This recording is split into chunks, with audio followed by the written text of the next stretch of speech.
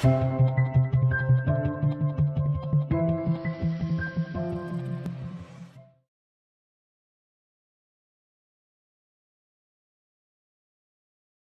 we compare this to the United States, where although we had policies to support, we had the U.S. Department of Agriculture to support the innovation of new technologies on land, and we had policies that some would see as very hostile towards small farm ownership and more favorable towards large capital intensive farming.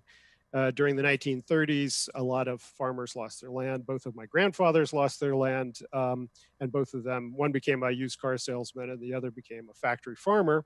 But this was the process of capitalist transformation of agriculture. And as farmers fled their land, sold their farms to larger agricultural businesses, and rural agricultural work became proletarianized, you saw the consolidation of farm sizes in the United States and an increase in agricultural production as they adopted more modern technologies. In fact, my maternal grandfather, the reason that he lost his farm was that as a small farmer, he tried to buy all the latest equipment and he couldn't afford it because his farm wasn't big enough. And that's why he went bankrupt.